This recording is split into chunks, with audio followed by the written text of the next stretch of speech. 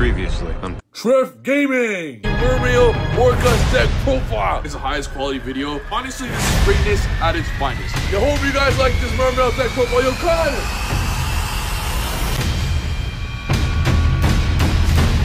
One of the most popular archetypes on my channel is Zefra. You guys keep commenting it. Zefra, Zefra, Zefra, Zefra, Zefra. I heard your cry. A fan sent me this crazy Zefra combo, 6 Negate Zefra combo tutorial, and I commentate throughout the whole combo. It's a good one, man. You guys are going to enjoy it. If you like Zefra, stay tuned for the whole video. You're going to love it. I'm going to show you guys the whole combo that the fan sent me. He sent it to me. He did it. He told me, yo, Trif, this combo is nuts. Go check it out. I love the combo. It's great.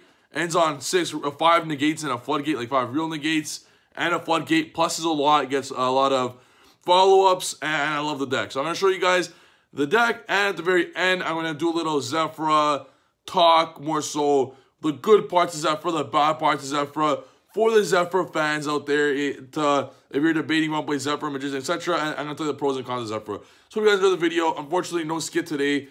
We did stream today. Don't forget, we stream every day now, so don't forget to hit the notification bell to be notified every single time we do a stream, and every time I post a video. So hit the subscribe button, guys. I'm going to get straight into the video. Yo, let's get straight into the video, guys. This crazy Zefra combo sent to me by a fan. It blew my mind. It's a great combo. Obviously, I would have come with something like that, too. I never touched Zefra yet in this format with Orcas and all that. But this guy put up something amazing. Really utilizing Summon Sorceress and Zefra. And Summon Sorceress and Zefra is, it's a tits. So, you're going to see for yourself right now. 6 Negate, Zefra combo. And, like, Negate. Like, really, really good. You're going to see for yourself. Look at his hand. Like, that's shit. That hand's shit. The hand sucks. Like, you have 2 non-pendulums here. You got 3 pendulums.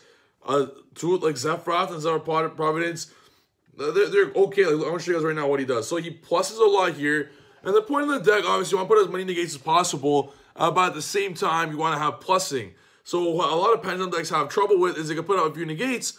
But even if they put up a few negates, you either gotta kind of sacrifice the follow-up for negates, etc., etc. But what Orcas do, because Orcas say to return, it gives you a follow-up and a negates. So that's why I love it. It's so good in this deck. So you're gonna Dragon Shrine, obviously, Dark Orb, get gate 0. And at this point, he's going to do something cool with Zefra. What I love to do with Zefra is the +1.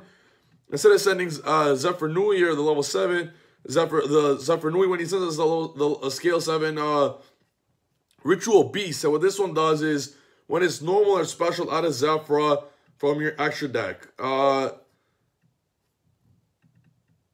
What's he do? Oh, sorry. He sends Zefra Nui with Zefra. Okay, so he was, and then he's gonna Zefra Providence, the other one. So he's Zefra Providence to add that to his hand, and he sends Zefra Nui. Now he's gonna normal summon to add the Zefra Nui to his hand. So Zefra sends Zefra Nui, Zefra Wendy add. So he gets a free +1. A completely free +1, which is fantastic, because Zefra Nui's gonna get him a card. Now he's going to go to his Electrum, and just like with 3 cards, he's going to have a whole, like, that's why I like Zefra, is for that reason. A bunch of 1-card combos that could, if you draw 2 of them in conjunction with each other, they're +1. So now he's going to keep going in the combo. He's going to send Chronograph. He's going to pop the gate 0 to add the gate 0 simply to draw 1 card. I would have sent Jackal instead of the Chronograph at that point. But again, he's doing the combo. It doesn't matter too much what you send. So he summons those. Keep in mind, he can't pen summon the Nightmare or the Destrudo. He's not playing Pendulum Magicians that ends on scale 8. He's playing Zefra, which ends on a scale 7. So you can't pen summon the Orcas Nightmare or the Destrudo. So it seems like it's kind of dead, right? Nah. It's most definitely not. Zefra Nui gets another Divine Strike, gets double Divine Strike at the moment. But he's going to keep going because obviously he's not going to end there. The combo is going to keep on comboing.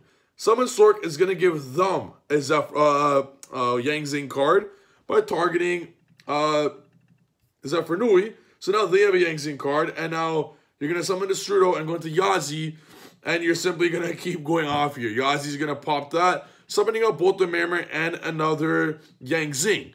So now they're going to keep playing. He's going to keep summoning. As you see at this point, he has too many monsters that he even knows what to do with. The combo's going to end on multiple negates. He goes to Nightmare Cerberus for literally no reason. You just literally have too many monsters that you know what to do with. Literally. So, jokingly. And then he's going to a Nightmare Meteor Burst to bring out the Gate 0 to go into a Vortex Dragon. You really have too much that you know what to do with. You really have too many monsters you know what to do with the field. He's going to Nightmare Griffin. What he should have done here to get a free draw at the very end is discard the Nightmare to draw 1 and to set a Shrine. So at this point, you could have discarded Orcus Nightmare to draw a card, and you could have set a follow-up of a Dragon Shrine to send Destrudo. So you could have +1 extra card in this combo, which he didn't, so keep that in mind. Next, he's going, because they would have hand trapped at that point anyways. With the card he drew from Griffin, you would have drawn another card, you discard the Orcus Nightmare, Mermaid, discard that card. So it would have ended the same result, except an extra Dragon Shrine set to bring out Ravine next turn. Now he's going to go into Underclock with that. I would have, yeah, I guess it's fine. Underclock into Vortex, and he's going to go into the summon, the Galatea. You can't summon Sorg and bring out World Wand simply because you didn't go into the whole Mirror combo.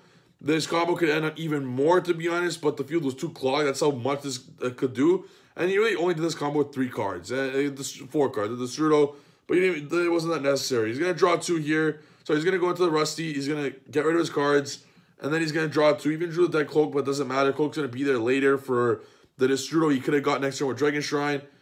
And actually, now that I think about it, he can't even Dragon. It's good that he didn't use Griffin's effect, actually, because he's going to literally set 4 cards. So he's going to now draw 2, drawing a follow-up, and like 6 cards in hand. Like, see his plussing, the plussing infinite. He's not going to set double Fog Blade, double Divine Strike. Go ahead. Like, he has 4 negates of Floodgate and Griffin and a Vortex. So he has 3 negate anything, double Divine Strike and Vortex. Double Fog Blade for monster effects, and just in case Griffin's not going to go through, and Griffin.